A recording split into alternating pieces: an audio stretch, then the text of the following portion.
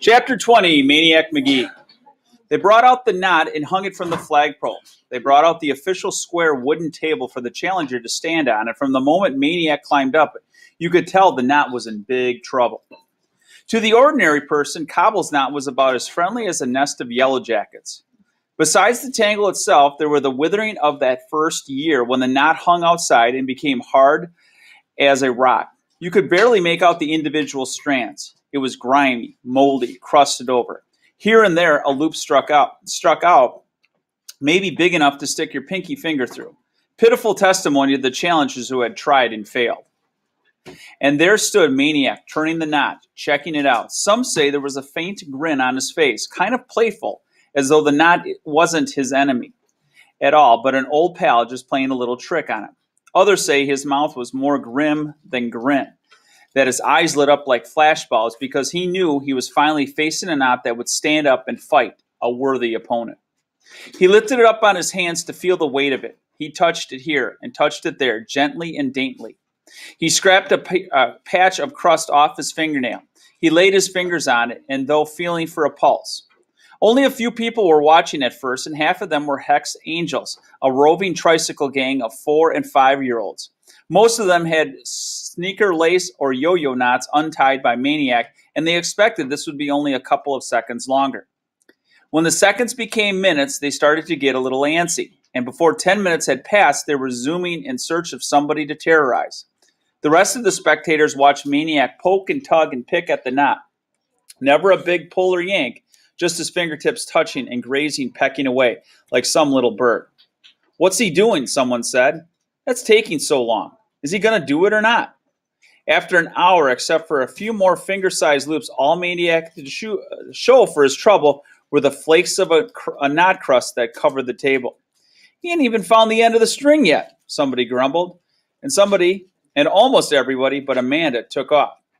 Maniac never noticed. She just went on working. By lunchtime, they were all back, and more kept coming. Not only kids, but grown-ups too, black and white, because Cobbler's corner was on Hector, and word was racing to their neighborhoods on both the east and the west sides of the streets. When people saw, they didn't believe. The knot had grown, swelled, and exploded. It was a frizzly globe. The newspaper the next day described it as a gigantic hairball. Now, except for the packed-in clump at the center, it was practically all loops. You could look through it and see Maniac calmly working on the other side. "He found the end," somebody gasped, and the corner burst into applause. Meanwhile, inside, Cobble was selling pizza left and right, not to mention Zips, a 2 Mills type of hoagie, steak sandwiches, and gallons of soda. Mr. Cobble himself came out to offer Maniac some pizza, which Maniac, of course, politely turned down. He did accept an orange soda, though, and then a little kid whose sneaker laces Maniac had untied many a time handed him a 3-pack of tasty cake butterscotch crimplets. After polishing off the crimplets, Maniac did the last thing nobody expected. He lay down and took a nap right there on the table, the knot hanging above him like a small hairy planet, the mob buzzing all around him. Maniac knew what the rest of them didn't. The hardest part was yet to come. He had to find the right routes to untangle the mess, or it would just close up again like a rock and probably stay that way forever. He would need the touch of a surgeon, the alertness of an owl, the cunning of 3 foxes, and the foresight of a grandmaster in chess. To accomplish that, he needed to clear his head, to flush away any distraction, especially the memory of butterscotch crimplets, which had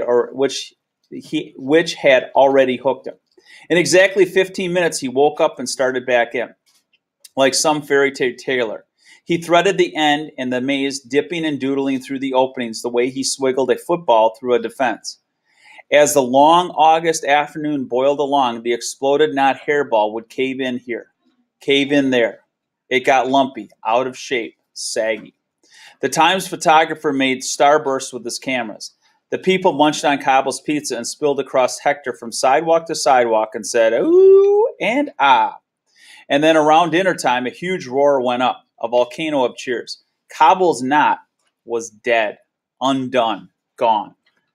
It was nothing but a string.